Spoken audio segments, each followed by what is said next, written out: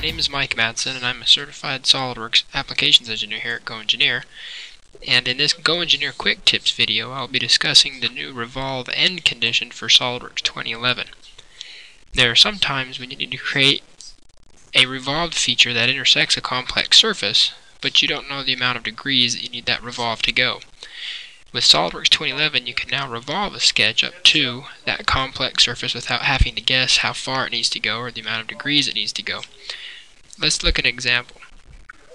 Let's say you want to create handles for this particular geometry, but you notice that you have some bulges in the surface, and also you don't want to penetrate this thickness.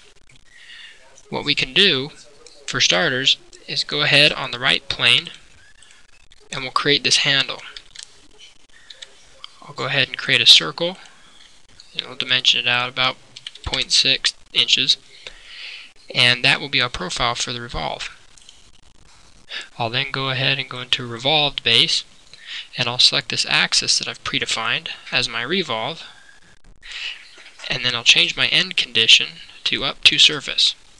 Now at this point I'll need to select this bulged surface, and we'll notice that we get half of the handle. I'll need to go ahead and select the direction 2 to finish that up. I'll do the same procedure by selecting that surface again, and now we get a nice preview and also a nice finished revolve. Now really quickly there, I'll add a little bit here to this and just mirror this particular feature off of the front plane, and I'll go ahead and select this revolve sketch, check on geometry pattern, and go ahead and get a nice mirrored finish as well.